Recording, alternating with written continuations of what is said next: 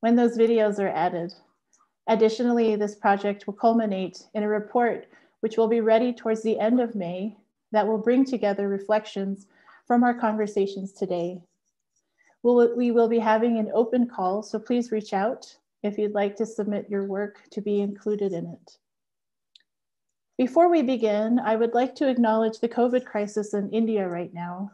Many of our guests are joining us from there, in addition to my research partner, Divya, and we hope you and your loved ones are safe. South Asian student organizations across the US, including at the Harvard Business School, the Harvard Kennedy School, and South Asia GSD, have collaborated to set up a fundraiser for assisting relief work in India. A link will be added to the chat if you'd like to contribute.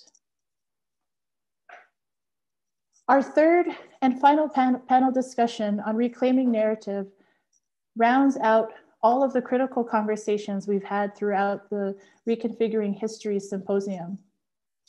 The relationship between Indigenous communities and museums is often complicated, given the legacy of violent and inequitable treatment experienced in a historic and contemporary context. Similar to the loss of land experienced among Indigenous people, a significant amount of human remains, funerary items, and material culture from respective Indigenous communities were unjustly lost and accessed into museum collections. In this day and age, as our nation is encountered with issues related to socio-political inequities that bubble to the surface, derived from our nation's inability to reckon with its violent settler colonial origins. Artists play a fundamental role in promoting decolonial praxis among institutions. As such, the third panel features Indigenous artists whose work encompasses the complexities of these issues in profound and powerful means of expression. To begin, I'd like to introduce our panelist, Jordan Poorman Cocker, is an Indigenous curator and artist from the Kiowa tribe and the Kingdom of Tonga. Her pronouns are she, her.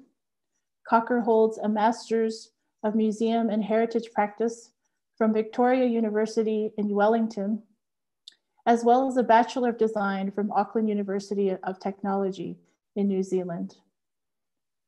Cocker's curatorial practice focalizes Indigenous ways of knowing and doing, linking relational worldviews to Indigenous futurisms. She currently works with the Gilcrease Museum as a Lush curatorial scholar of Indigenous art, researching the museum's two-dimensional Indigenous paintings collection. Our second panelist is Cara Romero. Cara Romero was born in Inglewood, California, and raised between rural Chemehuevi Reservation in the Mojave Desert and the urban sprawl of Houston, Texas. Her identity informs her photography, which is a blend of fine art and editorial photography.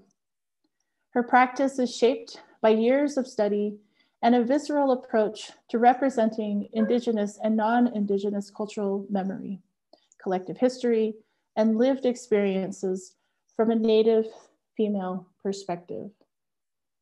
And finally, before we begin, we will have time for questions at the end of this panel, so please use the Q&A chat function to submit any thoughts or questions you may have, and we'll address those at the end of the panel discussion. Without further ado, I invite Cara to begin your presentation. Thank you. Hi, everyone. My name is Cara Romero. Mak Hagaruyu, Nu Cara Romero Niega Nu. I'm an enrolled member of the Chemehuevi Indian tribe, and I'm so thankful to have been invited today by Heidi and Divya and the Native American program of Harvard University. I am calling in from Los Angeles, California, so the center of creation for many Southern California tribes and the ancestral homelands of the Tongva Gabrielino, as well as Hashmim and Tatatviam people of the greater Los Angeles area. I would like to share my screen at this time and take the audience through some of my work and hopefully address some of the themes of today's programming.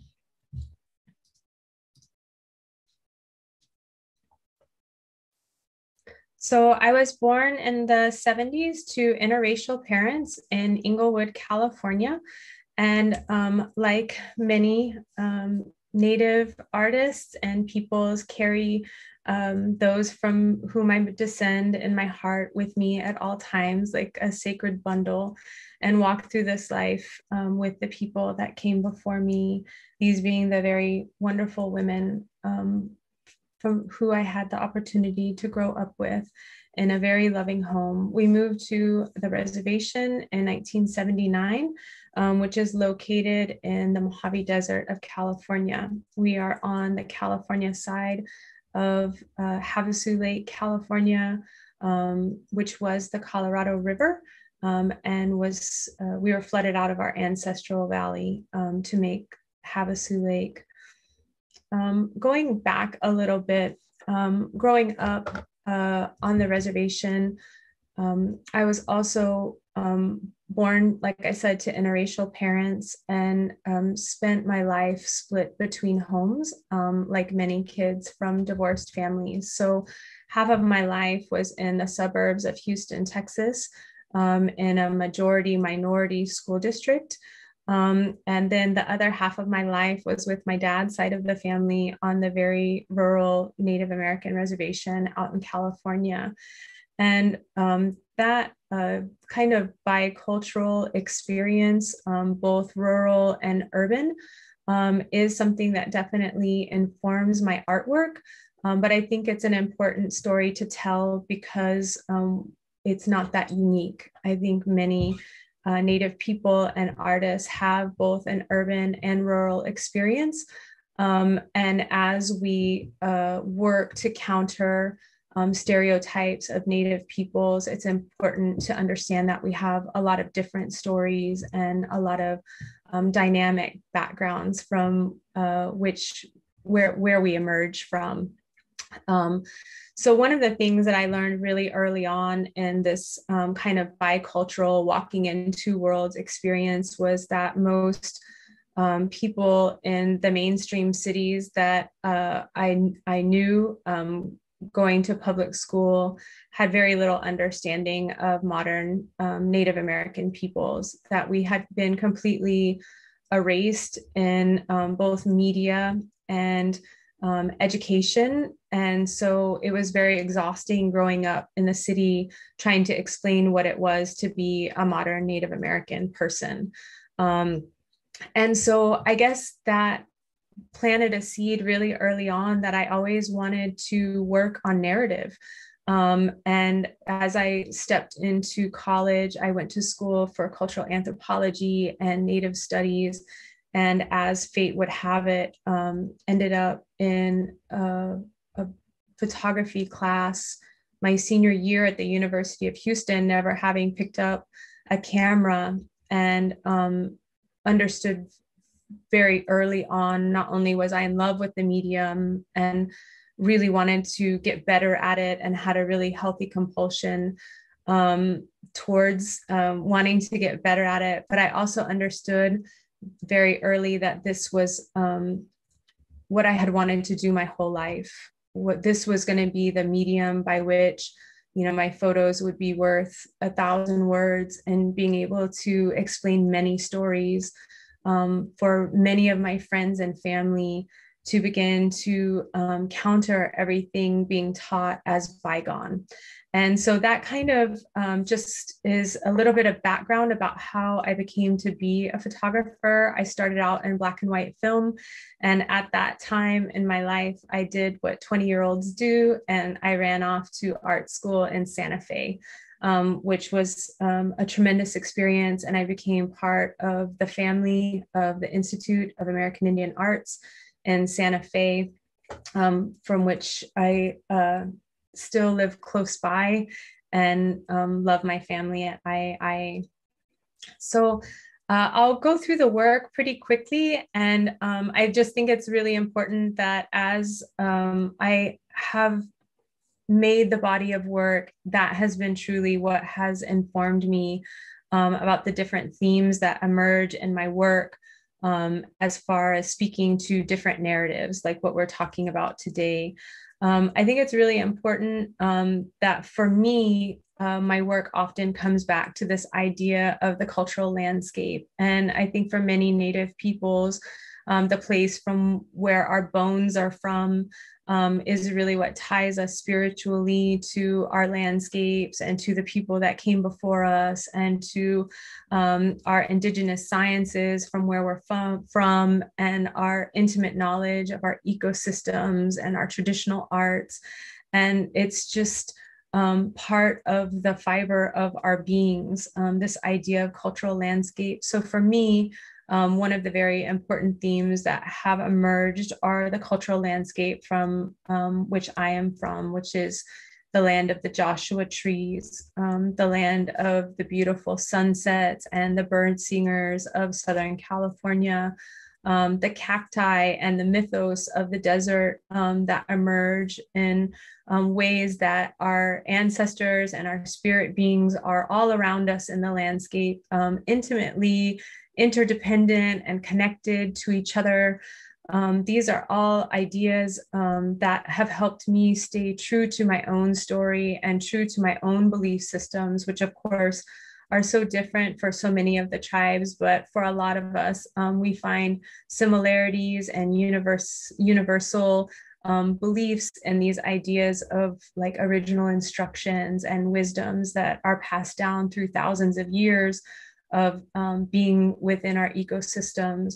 Of course, it's really important to also acknowledge the changes in our ecosystems and the effects of development and removal, and the ways that settler colonials have affected how we're able to interact with our ecosystems. So as part of cultural landscape, not only addressing the things that are intact about our landscapes, but also about the things that have been destroyed and stolen and taken away, always trying to reassert our place in the arc of American history, and address those stories that have been made invisible very purposely in academia and as well as media. Ideas that emerge in my artwork in ways to counter Native American stereotypes have really, for me, began to become more and more autobiographical as a way to stay true to story. So kind of this idea that if I'm telling a story that's very true to myself and where I'm from and all of my experiences and my subconscious and all of the things that have formed me into this moment, that is a story that is worth telling. And I'll talk a little bit more about ideas coming from within the culture versus ideas placed on us by photographers or documentarians from outside of the culture. I think it's, a subtle, I don't even think it's a subtle shift. I think it's a very powerful shift to see imagery that's made from within the community. And I would say that most Native people could look at any photograph side by side from within the culture versus from outside of the culture and know very immediately where that stands as far as truth and authenticity and depiction. So a few more pieces about the place that I'm from, the beautiful Mojave Desert along the Colorado River, the children from within our community, this blend of 21st century ideas with really old ideas is definitely a theme that comes back for me that emphasizes how it all exists as once. So how our indigeneity comes with us all through time and is here right with us in this modern context are ideas that I'm really interested in communicating visually and kind of reinforcing this idea that we don't have to be exactly the way we were 200 years ago, but we can be every bit as proud of our indigeneity as it's changed through both changed through time and stayed the same. This Jackrabbit and Cottontail series was part of the Desert X Biennial in 2019. For me, this was a very important experience in the arch of my work, because it was my first experience with public art and creating highly visible works that were taken out of institutional settings and were accessible to everybody in their car, all socioeconomic classes, all races. And so it was a really wonderful experience to take an advertising space and advertise the things that you would want to see in these advertising spaces. These were definitely a response to the landscape from a California Indigenous perspective. So placing us in the cultural landscape, responding to environmental racism and development on ancestral homelands, whether that be gold in the Black Hills or hydroelectric energy or solar.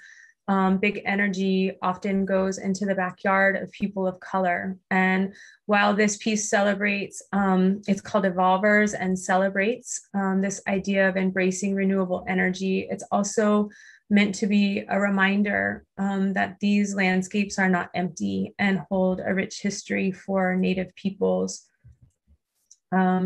Protection of sacred sites and landscapes. Stories of humanity, response to political landscape. Again, this idea of using references to pop culture has something that's become really important to me because often people photographing from outside of the culture want a glimpse into our cultural privacy. And that has been something that's been profound for me. There's a couple other references later on with the last Indian market, which for me was an aha moment about how we can really turn the camera and communicate from within inside the culture, that we're very astute in modern culture. We know biblical stories, we know pop culture references. And so this idea of people from outside of the culture often wanting a glimpse into what I call our cultural privacy is for me wrong. And so as a Native photographer, being able to find ways to constantly place us in modern context to give humanity and empowerment, as opposed to taking from our cultural privacy, and it is conversely wrong. Ideas of climate change and impacts to our landscape through both historical flooding and flooding that has occurred through climate change are themes that I'm interested in telling the stories about, stories that go unrecognized in our academic portrayals.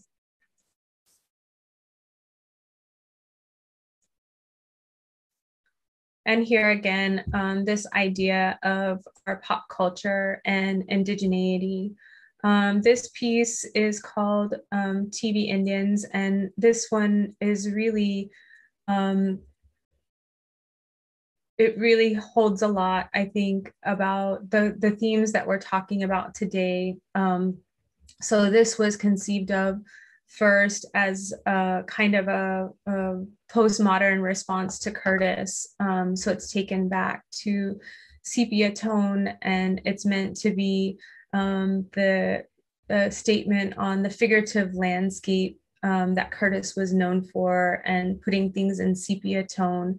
But I definitely wanted to bring in a modern context and began to think of the ruins and the New Mexico landscape, and thought about our consumerism and had this idea to stack TVs on a cliff top overlooking Galisteo Basin, and placing my friends and family dressed in our tribal Pueblo regalia in front of this landscape.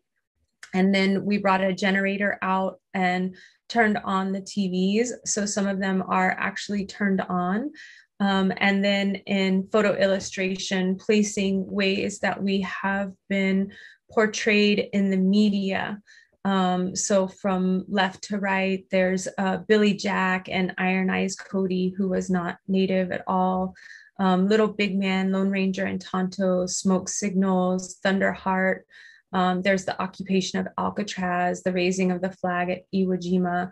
And these images were selected by my husband and I, and the idea was they're very nuanced. So while they are definitely have, some elements of being problematic and stereotypical, they also fall in this fine line of being somewhat beloved. And so as Native people, we can kind of sit with the piece and, we recognize these images right away and sit with this idea of, why are these beloved? Is it because that's all we had?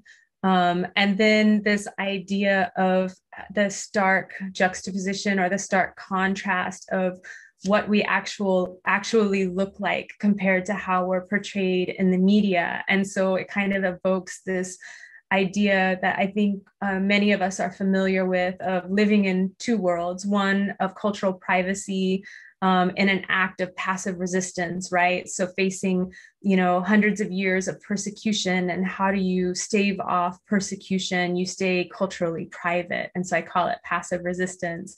And so what emerges as, how we're portrayed in the media is something that's kind of laughable when you look at it, or like from within side of the culture. I think it's just quizzical for so many of us how we've been portrayed in Hollywood, how we've been portrayed in textbooks as bygones. So this is certainly one of my all-time favorite pieces.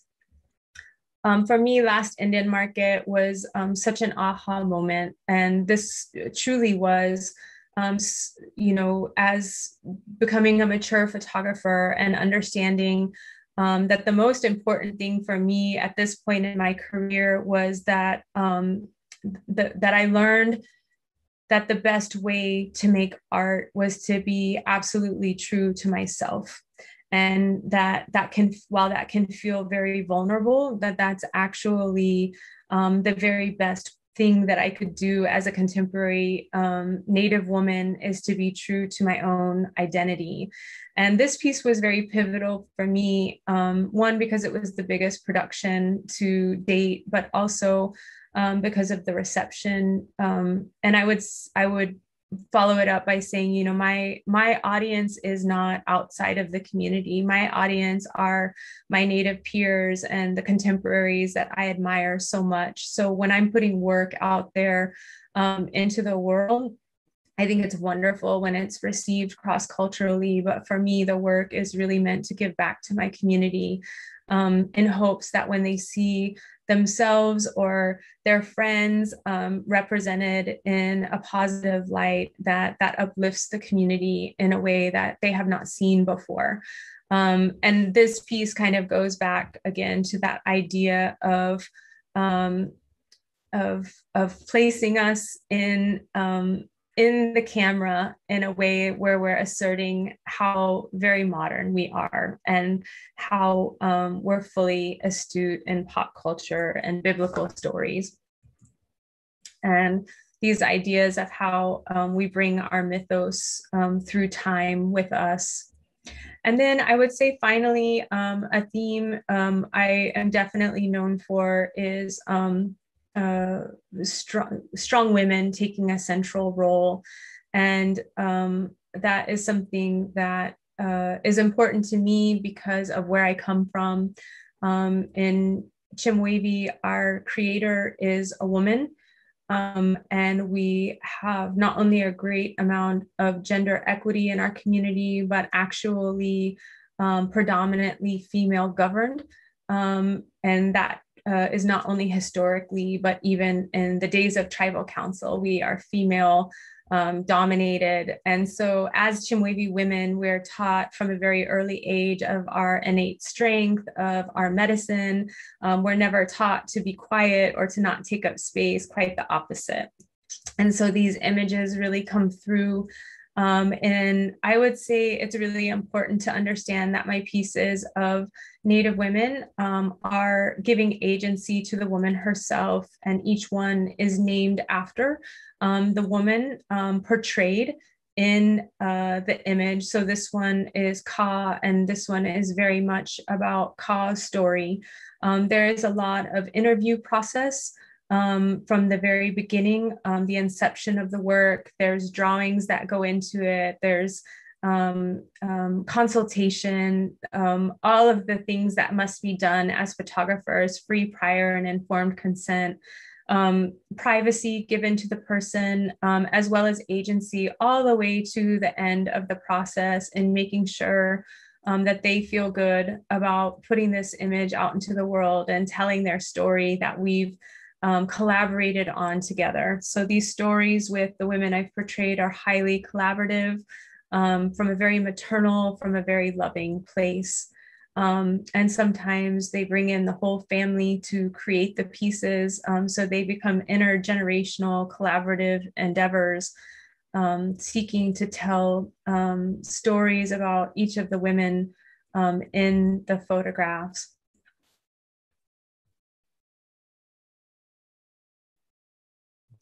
And I am at time, so I'm just going to flip through these as we get ready for Jordan's presentation.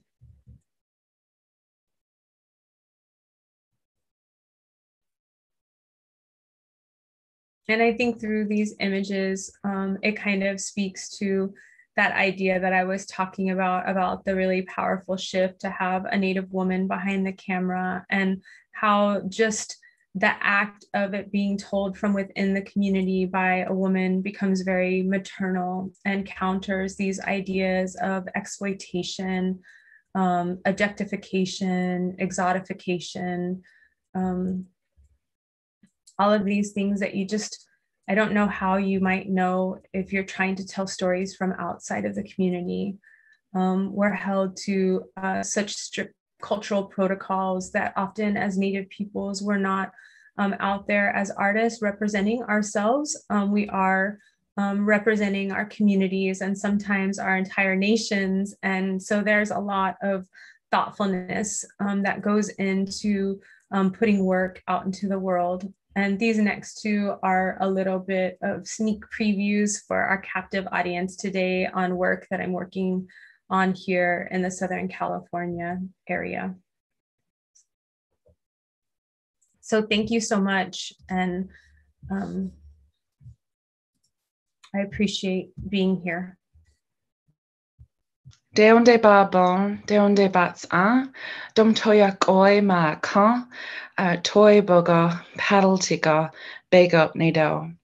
Hello everyone, my name is Jordan Ailia Poorman Cocker. I am an enrolled member of the Kiowa tribe. My mother is Datsai Ma, meaning praying women, and I come from the Paddletea and Toibo families from the Redstone and Rainy Mountain regions of the Kiowa Comanche Apache Reservation in Oklahoma. My father is Galikikoka, and we're descendants of Filifakataha Fa. Our family are from Vava'u, Ha'apai, and Tongatapu in the Kingdom of Tonga via Aotearoa, New Zealand, for the past 3 generations. So I am an artist, a curator. I come from a long line of Kiowa artists and mainly use this art practice for my family and community. I currently work with the Gilcrease Museum as a loose curatorial scholar of Indigenous art. My research with the Gilcrease focuses on the museum's 2D Indigenous paintings collection. My framework utilizes territory, place-based, and a a land-based lens to more deeply examine the works of over 90 Indigenous artists with a focus on the trajectory of 2D Indigenous paintings in Indian Territory or present-day Oklahoma, where I'm currently working. So I'm calling in from Pawhuska, Oklahoma, which is about an hour north of Tulsa, which is Osage Treaty Territory. While I'm working with the Gilcrease Museum on a termed contract, I see my artwork and research as a curator and scholar inextricably interwoven with my experience of being a descendant, maker, and community member of my own Indigenous nations. I see myself as less of a curatorial expert or authority in the field, someone who accesses funding and power of the colonial institution I work with, and more of a descendant, maker, and community member who happens to have education and expertise in the field of art and design, as well as museum studies. So the responsibilities I have to my ancestors, community, elders, and grandmothers remain intact. These responsibilities and accountabilities lead my life and my work. So this image on the right is a ledger painting titled "Women Wearing War Paraphernalia in Victory Dance, circa 1880, attributed to Julian Scott, ledger artist A, and it's currently housed in the Metropolitan Museum of Art. The photo on the left is digitally taken by iPhone, an image of my sisters, mother, and aunt at our ceremonial Tongan or Kiowa black leggings in 2019. I want to focus on these images in concert with one another as a way of providing a perspective of Indigenous time and my research on Indigenous futurism, which is an outgrowth of my lived experience as a descendant of ancestral artists, makers, singers, genealogists, war chiefs, medicine holders, and all those that went before me. I acknowledge, because of my raising, my experience is one of many. I'm one of dozens, hundreds, and thousands of Kiowa relatives in my maternal ancestry. My experience lives through multi-generational knowledges and wisdom. So I find this kind of juxtaposition of the ways that museums house recollections of ourselves with our own current and ongoing lived experience really interesting. On the left is an image of my great-grandma, Alice Poorman Toybo, who I'm named after. And on the right is a diagram of a Kiowa encampment by a white anthropologist named James Mooney. These configurations of self and community can serve as tangible images or sites of ceremony as geospatial manifestations of our genealogical confluence, which holds Indigenous time like a tightly bundled winter blanket. So my academic genealogies are just as important when framing Indigenous futurism as research. As an Indigenous researcher, I'm also accountable to the men and women who have mentored me on my academic journey, and with their life work inspired and formed and transformed my journey. These women and men are leaders in their own tribes and communities, some holding chief titles and academia, currently teach in positions across academia. Right, so I was raised knowing that because of boarding school era and the story of my ancestors, education has always been a very sort of colonial institution for me. And so when I went to university in New Zealand, I had this kind of awareness, and it's been from a very young age, that when you're going to school, you know, there's a shedding that occurs, or at least an invitation to shed those original teachings or instructions or knowledge systems. As the earliest examples or experiences of education for my family were experiences of assimilation as an attempt to dominate Indigenous people. So I consciously chose early on to work with those lecturers, professors, and even departments whose work and way of being serves Indigenous communities, or at least recognizes Indigenous communities before serving the institution. So I attended Auckland University of Technology and had the privilege of studying with Dr. Albert Rafiti in the School of Spatial Design. Dr. Rafiti is a Samoan Indigenous architect, lecturer, and mentor.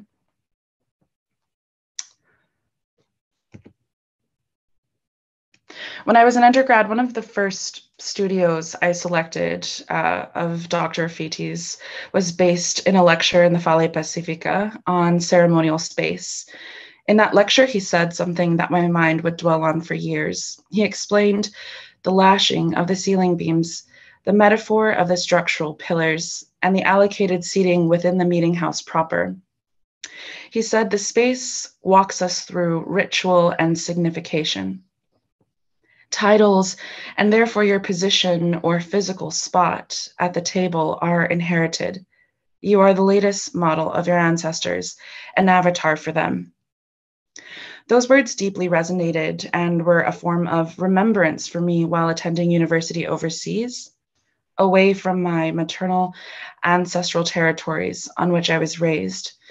These notions of Indigenous spatial, architectural, and physical markers, which we navigated between the sacred and the profane.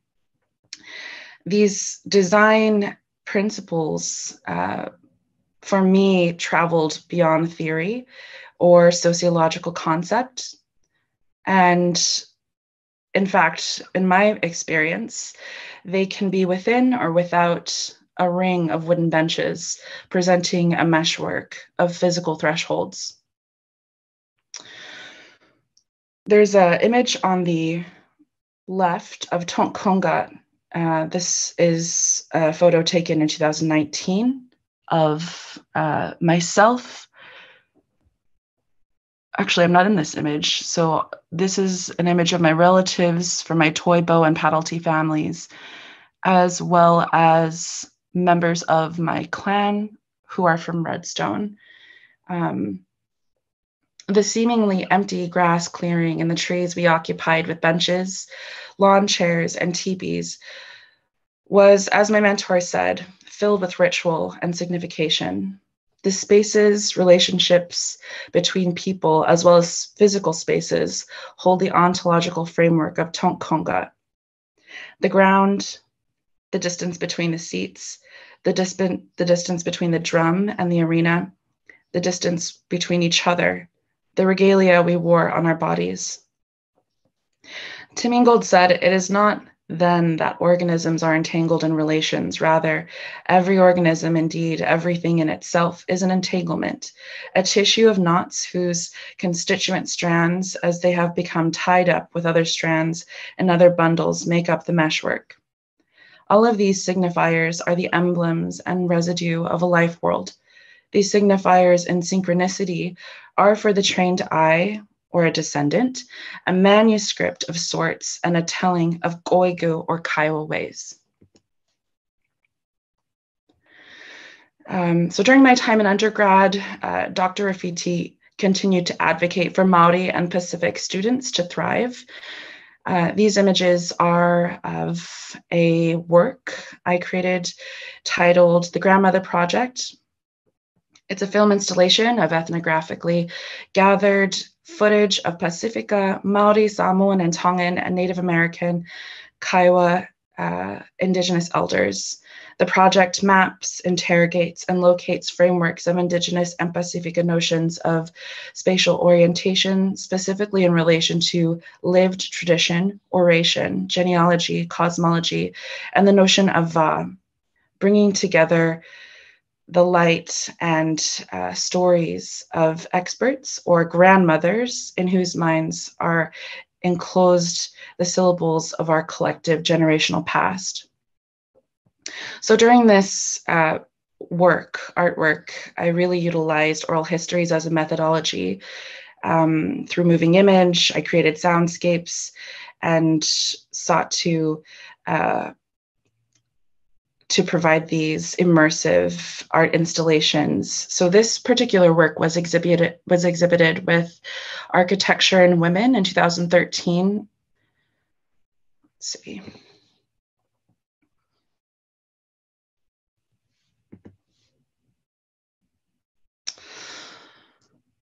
This next work, Sea of Plains, is a performative installation which navigates the narrations between Indigenous representation and social, political, and ecological climates.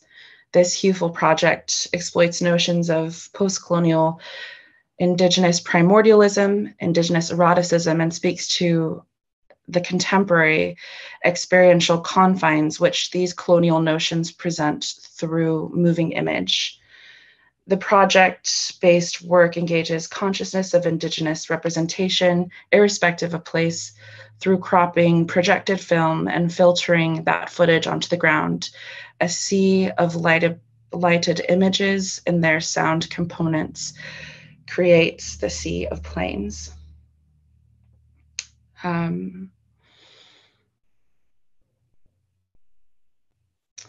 So Sea of Plains was also presented at the Auckland Museum in Auckland, New Zealand.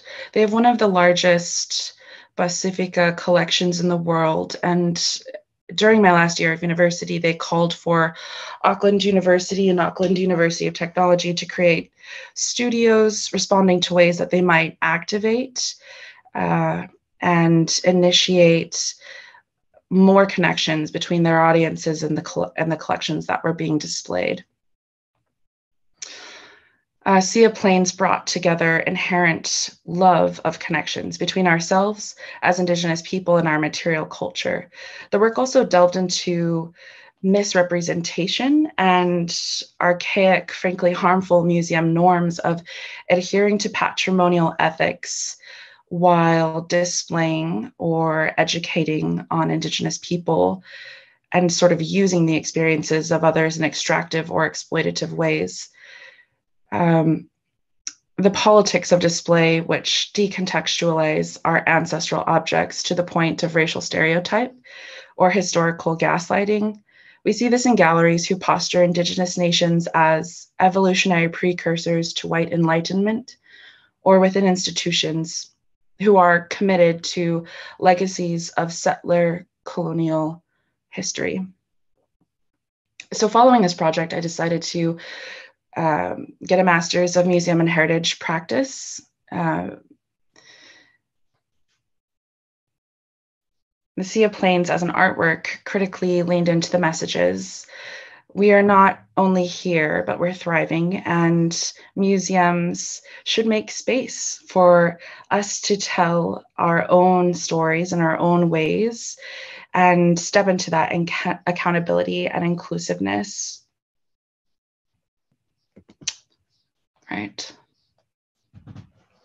So this is the late, great Teresia Te'iwa.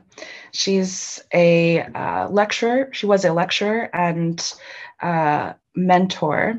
She worked at Victoria University of Wellington as the head of Pacific Studies.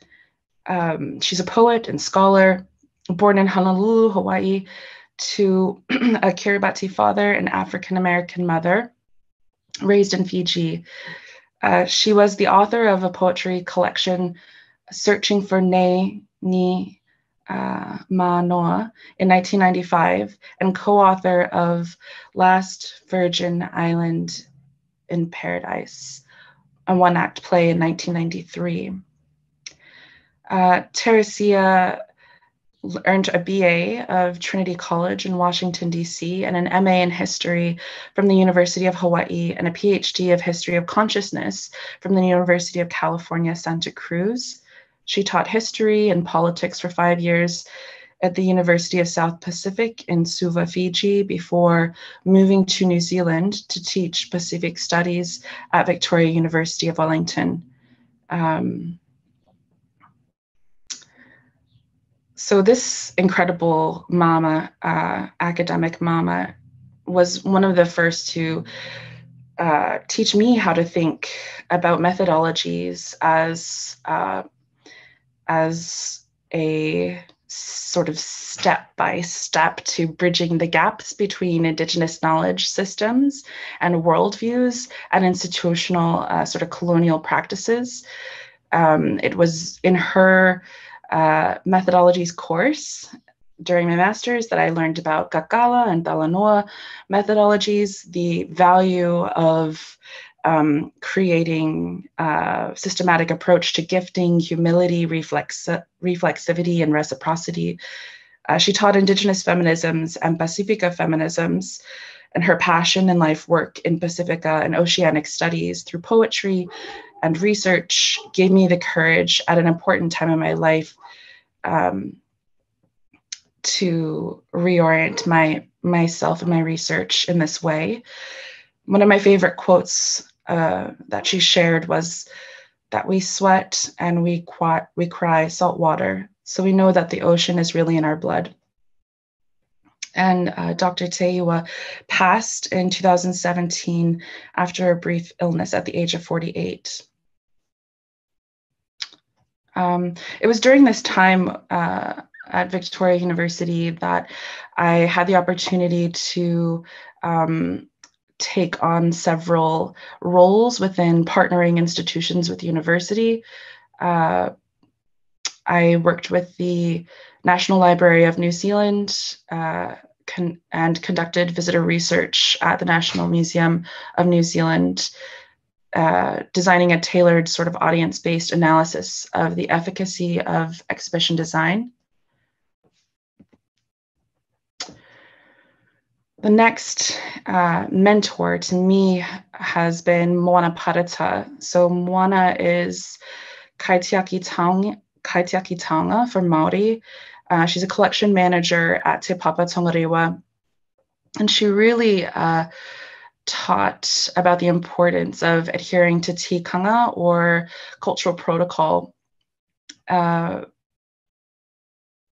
as more than sort of following a set of strict arbitrary rules, but really eating, living, and breathing it, and kind of breaking down the barriers between our roles and our responsibilities to our people at the home fires and our own Indigenous communities, and the roles that we fill within museums. For example, Kaitiaki Māori don't work within the realm of the ancestors during wahine mate, wahine hapu. So menstruating and pregnant women do not work with the collection in person, and rather do desk work until that time has passed. And this kind of practice, which is also a form of policy, really is in respect and honor to the concepts of tapu and noa, or sacred and profane. And this was sort of my first exposure of the powerful impacts of Indigenous methodologies of collection management. And this was also the first time I was introduced as artifact or object as taonga in an official sort of way. So as I mentioned at the beginning of my talk, my first introductions to my own material culture and the material culture of others, this affected the way that I viewed the world, was really seeing these objects in use. And here at Te Papa, working with Moana, was the first time I'd seen that kind of concept enacted in a practice-based way. During my time with Moana, I learned a lot of Te Reo Māori, which is an Indigenous language of New Zealand, the official language. I sat in on meetings. I learned collection practices that were outside my own cultural knowledge system. And so I'll forever be grateful to being invited to that space. One thing that I really respected was the implementation of Indigenous languages, not just in the galleries, but also through the sort of collection processes as well as sort of registrar processes. So I had to learn the words for different objects in English as well as in Maori, and English was always displayed in a kind of bracket through the information technology system, as well as in written registrar books, which I think for me sort of spoke volumes, especially growing up in a place like Oklahoma, where I was raised, and Indigenous stories, people, and our languages were completely excluded from, institutional spaces. So that was a profound moment that definitely impacted me, this experience. Another woman I had the honor of working with is Grace Hutton. She's the Pacific Collection Manager. Grace is really like an auntie. I learned so much from her, including the value of relationship creation and maintenance within and outside the collection. I learned about the importance of having tea and preparing and caring for the details of Indigenous hospitality, because we are made of and bound by the relationships and connections we form with not only material culture, but the descendants and relatives of the makers themselves. And even by the communities to which Tongan belong to. Excuse me. One thing that I loved about working with Grace is, that, again, sort of restoration of being able to see Indigenous protocols in action in a national museum. And the subtlety, well, I guess not even subtle, but, these processes that we go through with each other that are so often, especially in US museums or collecting institutions within the United States, those subtle ways were not lost or sacrificed. They didn't have to be justified. They just sort of were enacted. And that was very, very impactful to me at that time. So, here in the Pacific Collection, I learned about asserting and meticulously following those protocols of care and reciprocity. So beyond the bare minimum that we see elsewhere. And this is another space where, there was a lot of light bulb moments or aha moments. But one thing that I really enjoyed about working in this particular collection as a Tongan woman is seeing that, our own Moanan people, Oceanic people, can have these positions of caring for our own objects as collection managers, as curators, but also,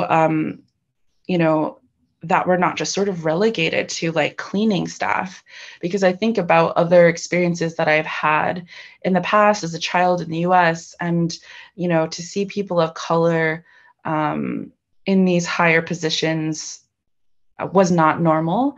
But then not just that, not just being included, but really having that agency to inform their process, and really having that institutional support of recognizing that there are treaties that exist between Indigenous nations and folks, and that Indigenous knowledge ways were valued and are valued in these sorts of spaces was deeply profound.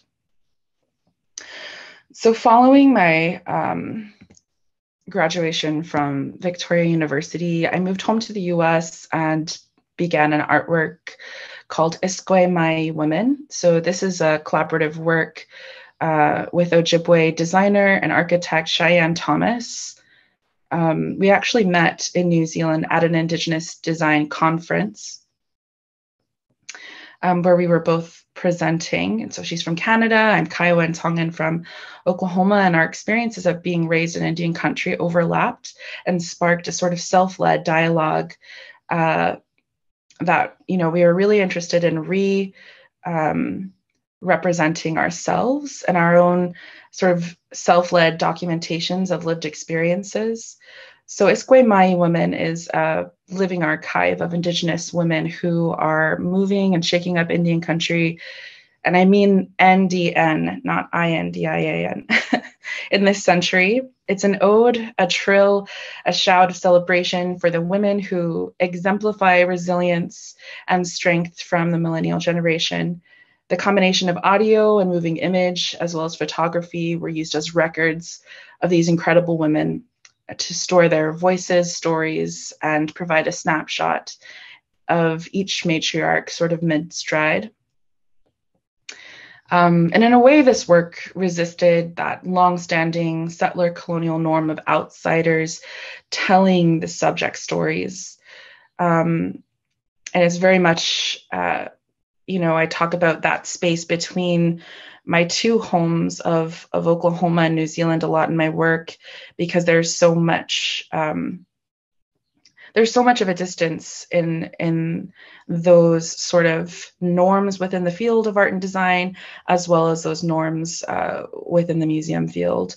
And so really this project was about that kind of autonomous sort of self-led, I guess, celebration of women in our own spaces. And, we know that studies have shown that, institutions really do mirror the societies that they're in. And when we have norms across the nation, across the US and Canada, of missing and murdered Indigenous women, and I created this project back at a time where, I was flabbergasted that no one was counting, no one was providing that data back then. And this is right after Canada had begun their investigation into MMIW, MMIP, missing and murdered Indigenous people. But it was a fantastic project that, really kind of honored that collaborative process through which, our own complex first voice stories can be told. So this is a little bit more of my work in recent years. This is a digital print of one of my relatives, Abiatan Wooden Lance, which combines archival photography and digital printmaking. So my practice over time has really evolved. After moving home in 2017, I really focused on adornment and gifts and those tangible parts of our culture as a form of my own personal healing, as well as just returning to home. So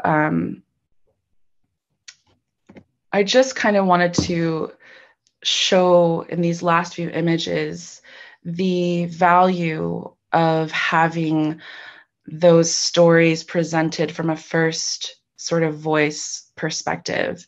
So as a maker and an artist, as well as a curator, the back and forth is a lot. And so this is a dress that I created several years ago with my mom, Deborah Cocker. And it's a dress of elk teeth on broadcloth, yellow broadcloth and check glass cut beads. And this dress is really about my genealogy, about my great-grandma Alice Poorman Toybo, as well as myself as a young woman and where I'm at. And so these images are of me wearing the dress in practice, in its place, in the place that this dress belongs. So on the right is an image of myself and Deva Daylight. We were at a photo shoot for a Stephen Paul Judd print that he was making. And on the left is myself, my sister cousin Bethany Dupoint and her son, and my mom. So when we see these dresses in collection, what we're seeing is something that was created by specific people, women, for specific women. And every part of that dress is made in a very specific way to tell the stories of a woman's journey or genealogy. And I wanted to share these examples of my own artwork, as well as me actually wearing them, just to kind of show what we're looking at when we look at collections. So again, I just kind of going back to my first experiences of museums, I always thought it was interesting that, you know, a museum would take somebody's moccasins or take somebody's shawl or somebody's blanket and just kind of like lay it out flat and just put it up against, you know, behind glass, and maybe there'd be like a little panel about the nation that it was from, or maybe they wouldn't know who the artist was, but there's so much story and narrative that was excluded from that. And that was always something that took me back. And so here's the kind of inverse of that, where we have this relationship, which is very much alive. So the last thing I want to kind of talk about today is a really exciting sort of tangent on my research that I've been able to partake in with the Gilcrease Museum where I work. So as I mentioned, my research is really focused on 2D Indigenous paintings and that kind of collection-based research. But the Gilcrease has always been on my on my radar because they house so many of my ancestors' objects, including this red wool cradle board by my ancestor Baigagop. So Baigagop's mother was Kintaro, which means dragonfly woman. And she is a very beloved, very integral part of Kiowa history. And so I descend from her younger daughter, Padotai. And anytime I was in Tulsa, I would always think about that cradle board that's in the Gilcrease. And so before ever working there, this place was on my radar as the home to this beautiful family heirloom. And my aunt Anisha Vanessa Baigagop Jennings, she is a Mopope descendant. So Baigagop's husband, Mopope, that became their last name. And she and I have worked together over the last year or so to really pull from this this collective knowledge, collective memory that we share, and begin to tell the stories of this cradle from our own perspectives. So one thing that's always kind of fascinated me as a descendant and as an artist and a researcher is to see, again, these objects decontextualized and sort of stripped away from their use. So this particular cradle board was on display in a gallery called Enduring Spirit, which was a sort of long-term exhibition. And the label was very brief, and it was sort of in a case with saddlebags, beaded saddlebags, and several other items that didn't really fit within the narrative or the use or the power of this object. So that was really sort of interesting. But to kind of go through a little bit of the research that I've done. So one thing that I was particularly interested during this research of something that's so important and so intimately connected to myself is that idea of thinking about our objects, right? This cradle board as a technology, as a device that is useful. And I think that's something that we don't, I've never in my life actually seen a exhibition or, there's been one publication, one book that has sort of scraped the surface of it, but really looked at these cradle boards, Kiowa cradle boards, as a form of technology, as something that's useful and helpful to children, and as something that can teach the world about design, about sustainable design, about design that is centered around care and genealogical ways of knowing and doing. So that's something that I really brought to the fore of this research, was focusing on how to tell that story in a way that provides my kinfolk, my community, and all of the women who created these cradle boards with dignity, as well as with a voice in what it is that we're looking at. So part of that research included looking into the medical benefits of using a cradle board, of putting your baby into a cradle board, and what does that actually do? And I think the reasons that behind that knowledge not being very readily available, I think, are definitely connected to the way Indigenous people are viewed, especially through museum contexts, as the sort of, as I said earlier, evolutionary precursors to invention, to technology, to advance, intellectual advance. And those sort of racist, frankly, and dated ideologies really have limited the public's ability, and to an extent, as a descendant, our own community's ability to access our own histories in a way that's dignified or even accurate. So thinking of this cradle board as a form of technology was a kind of first step towards writing this short article, which has been developed into a browse. So if you want to read that full text, you can go ahead and search Goigu Cradle Boards, Legacies of Love and Resilience. It'll be in the Gilcrease Museum's collections online. But really thinking about this cradle board as something that was made by specific women, by Gagop and likely her mother Kintadel and sister Parotai, for a specific person, for her child, for her grandchildren.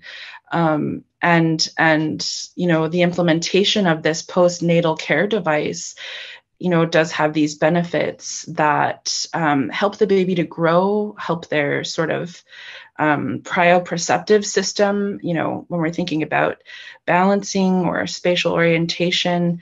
All of these systems are developed within the first year of the baby being born, and this cradle really stimulates that growth in a good way and also provides protection. So there's so many different layers to this cradle board that really weren't being represented, not only in the gallery that it was displayed in, but in texts anywhere else. And so it has been one of my greatest joys and one of my greatest honors to be able to research this particular cradle board with my Aunt Vanessa by Gagop Jennings. And in the end, I want to share, just as a way of closing, a reflection that I wrote in February 2021 as I prepared for spring and the COVID-19 vaccinations became available in Oklahoma. And this is through Tribal Nations clinics connected to IHS. And in a way, it's kind of like an offering that I have to what I've shared today, but it's called Bloom. And I'll just read that. I hope their bodies recover from the decades of racist abuse. I hope their minds recover from the trauma of needs unmet. I hope their spirits recover from the dreams never realized. I hope their emotions recover from normalized self-betrayal. I hope their children recover from this too. I hope their cousins, uncles, and aunts recover. I hope their whole camp recovers. I hope their whole lineage recovers. I hope their whole extended family recovers. I hope their whole nation recovers. I hope the sky, I hope the earth they reside on recovers. I hope the toxic, polluted waters recover. I hope the plants and animals around them recover. I hope for healing for them beyond this virus. I hope everything that fell out of balance returns into balance. I hope they bloom fresh green sprouts from beneath the ash of change. I hope their roots and veins grow thick and strong as cedar. May they bloom, may they bloom, may they bloom. Thank you. Obaha. And Cara, that was a really great presentation. I think it really just sort of, tip of the iceberg in terms of the breadth of work that you're doing, with institutions and as artists. But I think it really touches upon what the, sort of overall theme of this conversation is, which is, reclaiming these narratives, which we sort of, not sort of, but that we've lost due to, being a part of this colonial project and its sort of long-lasting legacy and effects within and among our people. To that extent, I'd just like to remind everyone that's in the audience to please feel free to contribute any questions or comments you might have to the Q&A portion. We'll happily address those now, actually. So to begin, I mean, one of the things that I'm curious about, and a topic that we've sort of touched upon in the previous conversations today, is I'm curious to hear about your thoughts on best practices. So for example, especially for you, Cara, I think that this is something that I'm curious about in your process. Are there people, objects, scenes that should not be captured or circulated? And how do you as a Native person sort of navigate, these types of issues? And I understand, of course, with each Native nation that it sort of rules, if you will, differ among different tribes. And so I'm just curious, like, how are you able to sort of navigate through that process?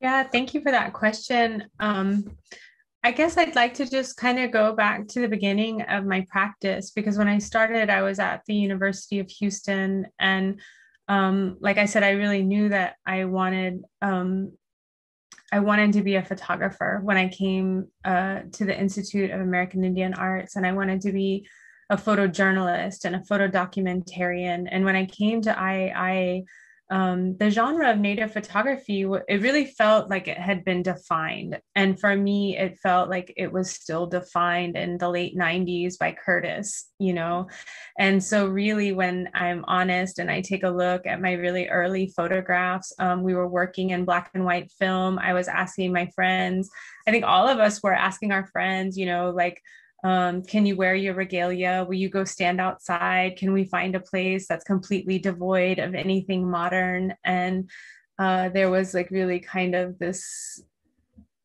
time of disillusionment, is what I would say, where I either thought I was boring or my ideas were boring. And it really took becoming more mature and understanding, we don't even do that, right? So why are we perpetuating this stereotype through our own photography now that, we have access to this medium? And I think it's fair to say that when I was young, I set out and I was like every kid photographer, I really want to be a National Geographic photographer. And then you become more educated and you're like, oh my gosh, that's one of the most exploitive periodicals in the world. And, so there's another disillusioning moment. And I really had to work through all of those. Do I give up, or do I give up on this medium, or do I continue to find how to take this medium that has been a weapon towards our communities and do something good with that. Is that possible? And so from a very early, point in learning the medium, that was like central. Like how can we use this to counter stereotypical narratives? How can we never use this to take from our community again? How can we never ask somebody to photograph something that's culturally private? How can I never share something that maybe somebody has asked me to photograph that's sacred? Like, how can I make sure that I'm a protector of their cultural privacy and their intellectual property? And I do that. That's something that I do as a photographer. And trust is something that's so important, within our communities. And I think you have to honor that. I think you have to honor people's trust and always keep that central to how you're moving forward in this world.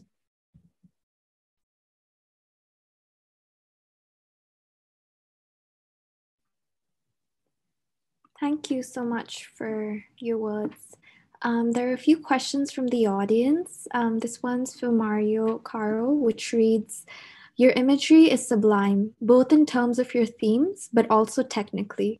Could you share some of the technical issues that you've been engaging recently?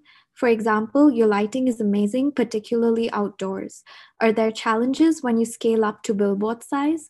I'm wondering about the limits imposed by these formal and technical aspects of your practice and the demands of mastering the medium of photography. So that's a great question. At some point, probably about 10 years ago, kind of like honed in on what it was that I wanted to make. And that was these large scale photographs, because I felt like the size of the photograph was as interesting as the content. And that kind of correlated with understanding that my strength as a photographer was other humans and this interconnectedness that I had to be able to tell people's stories. And, it began to feel like a strength and like a gift. And most certainly the formal training in film was, predates digital. And that meant that as we trained in the medium of film, everything had to be done in camera. And so I was trained in medium format and large format, where there was not an error for margin and exposure, and, everything had to be done in camera. And so photo illustration really for me became a tool to photo illustrate and approach the photographs and even kind of more of a painterly. So I would have these ideas that were almost like paintings, and I do as much of them as I can in camera.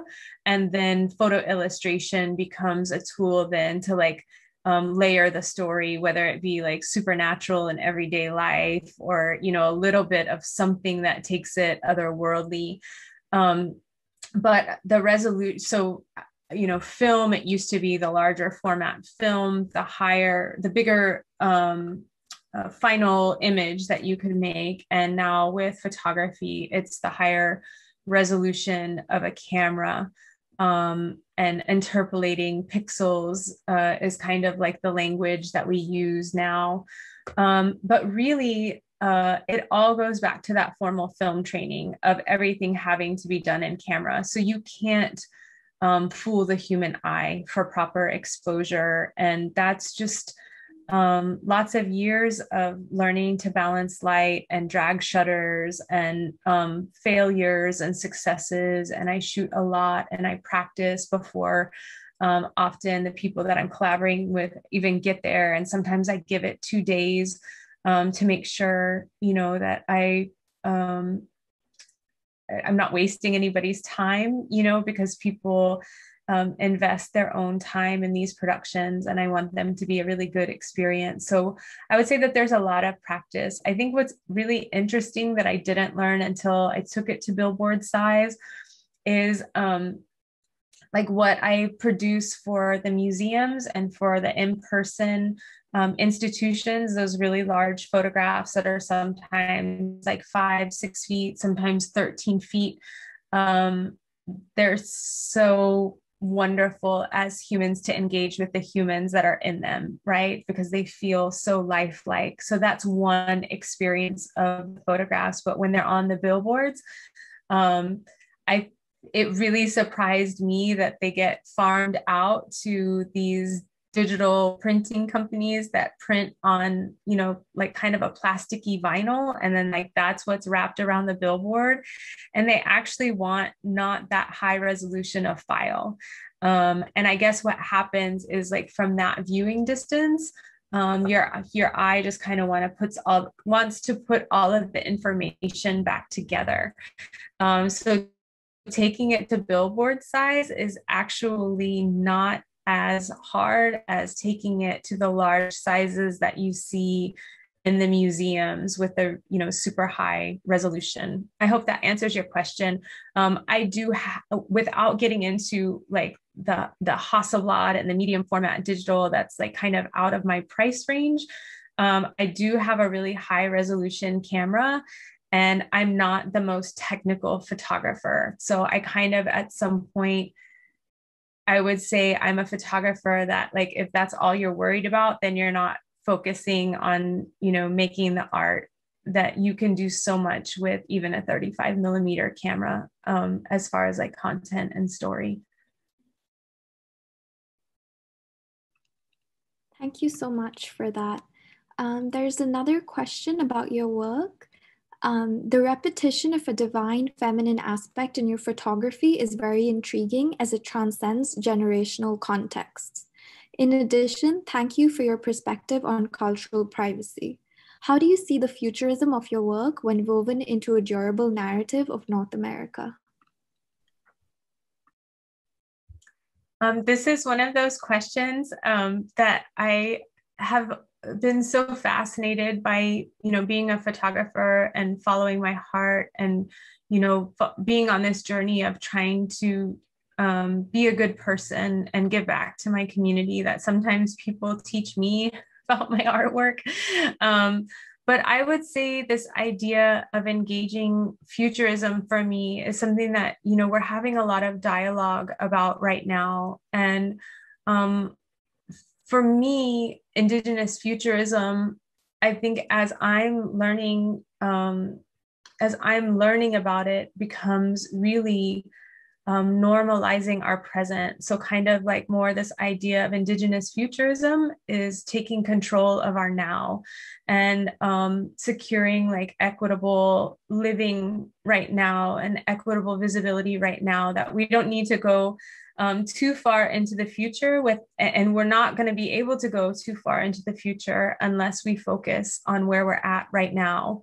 And so I hope that that kind of answers that question, that I don't think that there is a sustainable future without focusing on the present.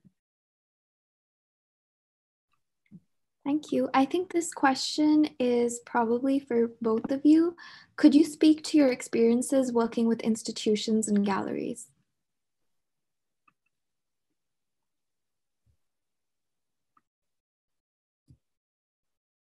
Can you repeat the question?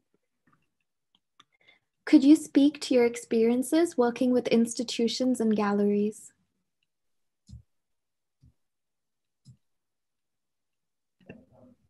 Do you want to go first, Jordan? Sure. I was sort of patiently waiting for you to go. I think working with institutions, both as an artist and working as a curatorial scholar, the experience is quite different. I feel something that I've learned over the years is really the value and the importance of collaborating with, because that's what we do when we work with people, we're collaborating with them, folks who have a really good understanding of colonial histories about their institution in the context of the colonial timeline that we're on, and also has sort of clear, articulate practices about, or at least views on how to kind of address projects in relation to that history.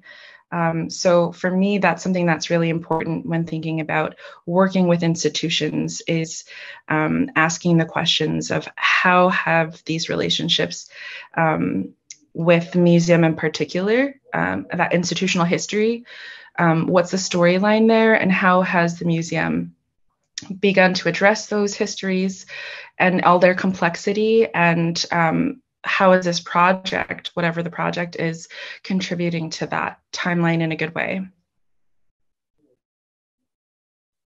I think I would like to answer this question for any of the young artists out there that are curious to know about how to get into institutions or galleries, that at some point I gave up on industry standards as a young Native photographer, and I decided that it was far more important to make the work.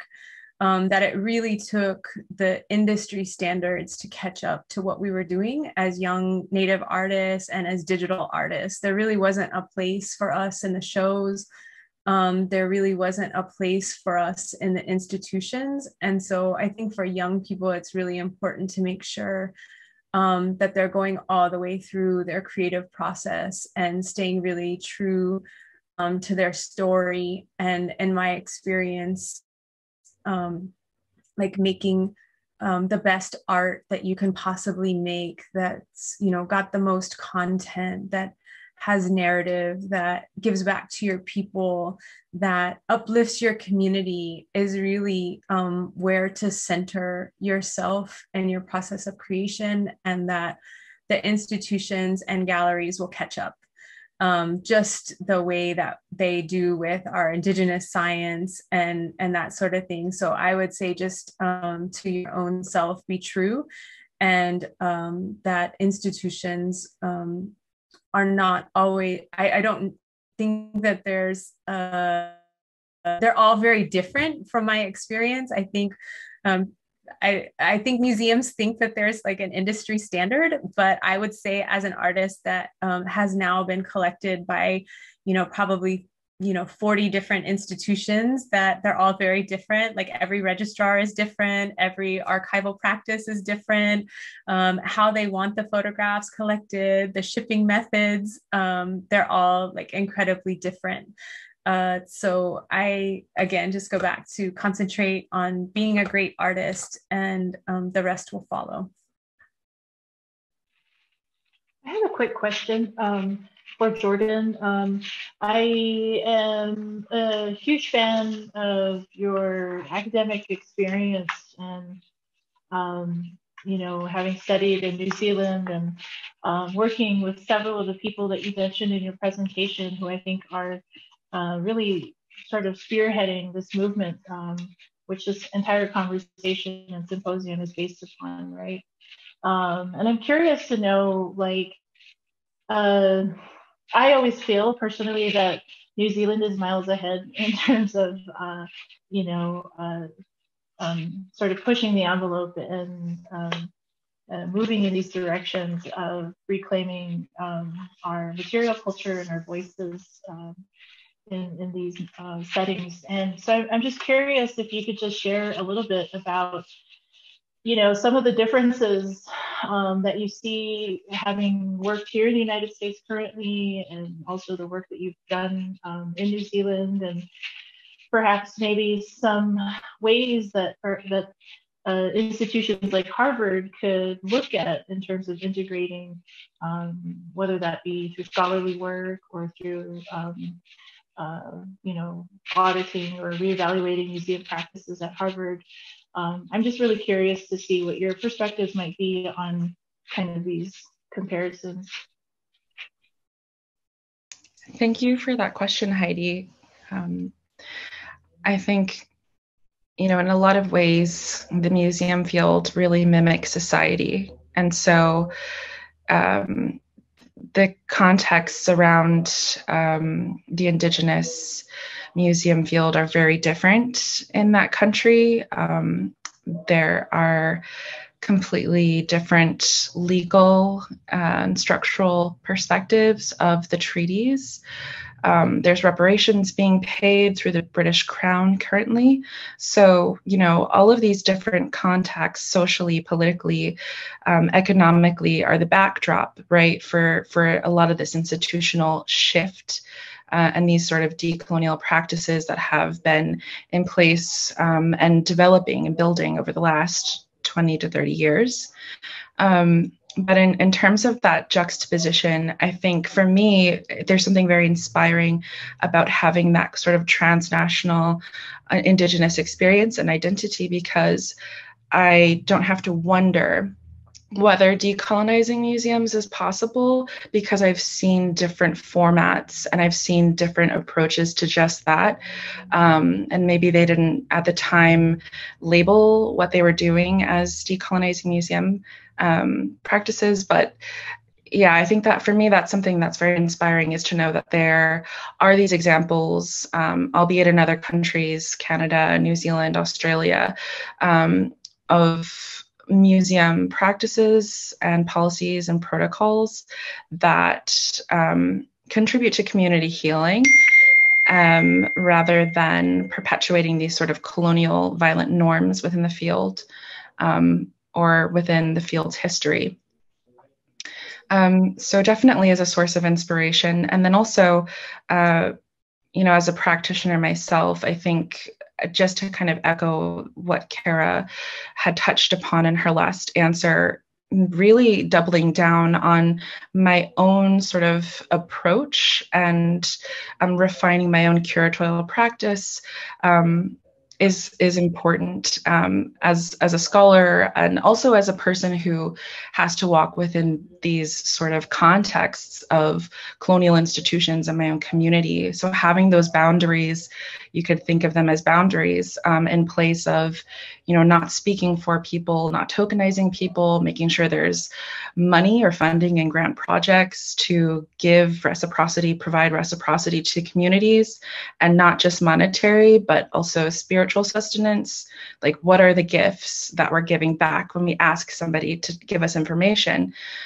Following those protocols for me is really critical as I sort of navigate these spaces as someone who's a community member and a descendant, as well as someone who happens to have degrees in this field.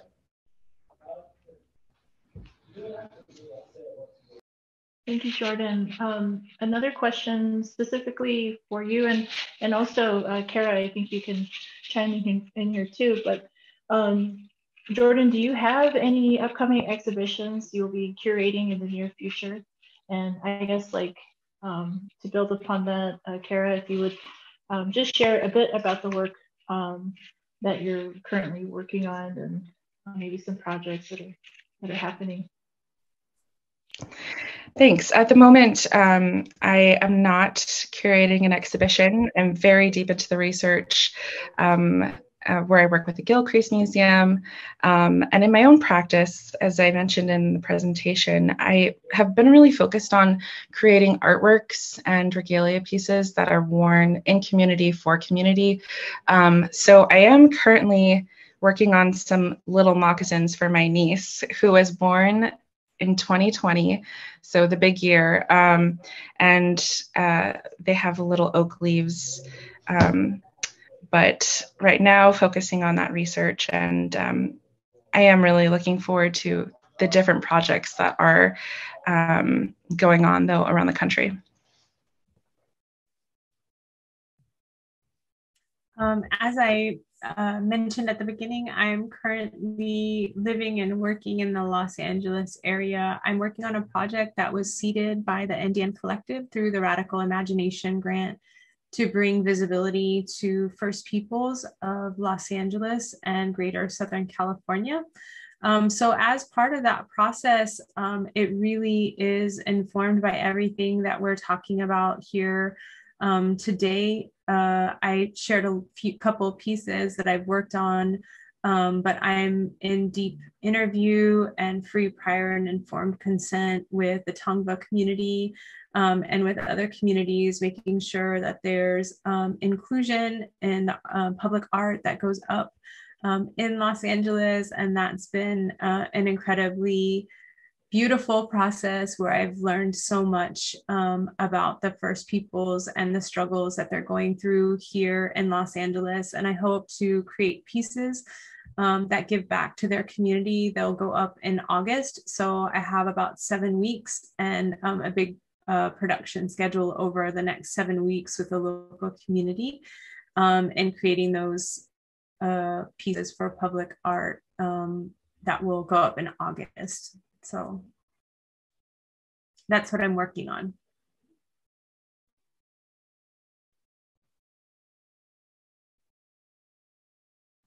We have one more question from the audience. And I think I'm really interested to know both your perspectives on it. Are there ways and sites for archiving knowledge within the community where privacy is maintained and protected for future generations? What is the role of oral history in an artist's practice?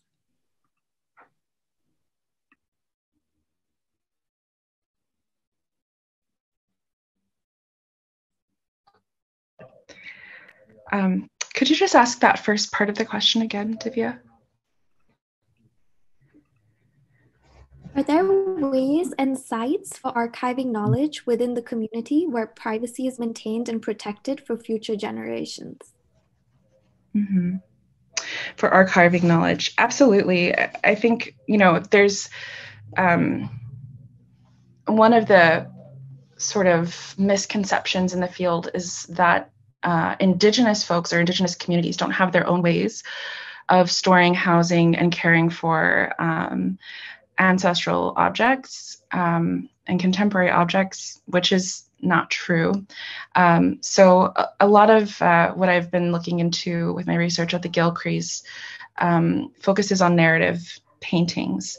How did this graphic style of painting and figurative painting that's transformed through time house oral histories, house human experience, house that autobiographical lens or perspective or recollection of ourselves, and how is that information transmitted to others?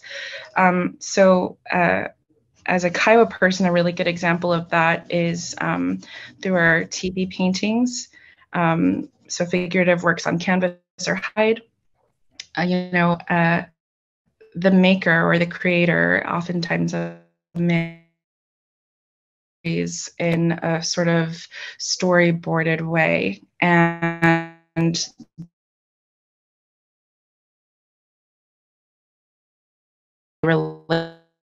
if you wanted to look at it like that, is this sort of graphic visual language, a telling. And the other half of that is a really important oral history or narrative that could either be a song or a long story or a series of both, wherein a group of people are invited to remember this history together. So I think, there's that culmination of our own artistic practices, which have existed, since time immemorial. I actually just saw something online about some petroglyphs being desecrated by people who wanted to hike, and they were like bolting into these petroglyphs. So these representations of ourselves and histories have been recorded since time immemorial, and part of the benefit, I guess you could say, of hiring Indigenous folks, Indigenous scholars with these source community experiences is that perhaps, folks can hear or relearn those histories in a way that connects those in-community practices and norms to a broader audience. Mm-hmm. Thank you. Thank you for the question too. I think I can respond to it from my own community at Chemehuevi Valley, which we do have a cultural center. And I was formerly the director of our cultural center in charge of the archives. I think on one hand, one of the first person experiences that I had was that it was definitely an area where we needed funding to create archival systems. And that was like both twofold for objects, creating knowledge around how to archive and handle properly some of the pieces, But one of the things stepping into that role that I really wanted to do was examine our ways of our relationship to archives for photography. And as you know, a newly graduated photography student, there was all of this photography that, you know, we saw in textbooks, all of these Curtis photographs. But then there was what I called the lost decades. And the lost decades for me were really like the shoebox of photos and the suitcases of photos that I knew existed within each of the family homes. And I put a call out to the community that I simply asked, like, if you have photographs from, you know, around 1910 all the way up to the 1990s when I was there, if you would like to come down to the Cultural Center and I'll use my expertise in scanning those photos, they'll become part of the tribe's digital archives and just, of course, culturally private. So we have the ability to share those from within the community, but they're not public to the outside. But what we were also able to do was to create copies for other family members, right? So creating kind of this like archive services for these incredible photographs out of, you know, boarding school era, photographs that it didn't exist anywhere else because we were, you know, in the 40s and 50s completely erased from media, from pop culture. And so they became these like our archives became, you know, kind of like these treasures. And we were able to see for the first time many of our uncles that we had never seen pictures of when they were 18, 19 years old. So that's just like kind of one good story that I have that I think speaks to the question, but I will just go back and say that a lot of the cultural centers and museums that I have experience with definitely need help with funding. You know, things like archival display cases are tremendously expensive, fireproof, you know, acid-free, all of these things are something that I think tribes would be able to bring more objects and items back home if they had the archival methods to be able to care for them. And that would be something that I would say that museums could share their knowledge with these smaller like tribal cultural centers and museums. The only one at the time that I knew of that was doing that work was the Institute of Museum and Library Services. And so we were able to receive a grant through them to create what was called the Suma Archives, that which is remembered archives for our tribe. And I hope that answers a little bit of that question.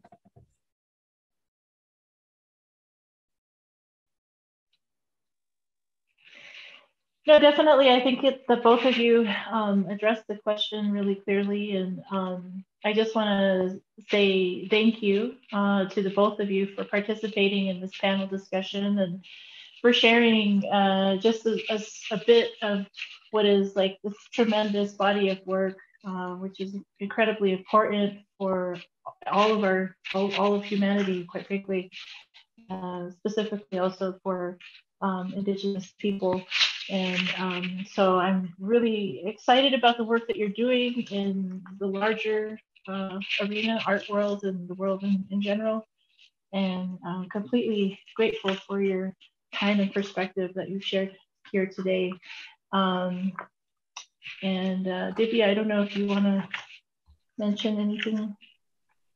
Just thank you so much for sharing your work, both of you. It's just been really inspiring to learn about, and I'm going to think about it a lot and kind of take it with me. So thank you so much for that. So with that said, this concludes our symposium today. I feel like I have a small taste of Jerry Lewis's telethon that he used to do for probably like a lot of young kids don't know what that is, but I have a little taste of what that might have felt like, but completely grateful for all of the perspectives and conversations shared here today. So as I mentioned earlier, all of these conversations will be uploaded to our YouTube channel, the Harvard Indigenous Design Collective. So please subscribe so that you'll receive an update as to when that happens. And definitely join our mailing list to stay informed about the publication, which is set to come out at the end of May, if not early June. So thank you all so much. Have a great evening, and I'll see you all later. Thank you.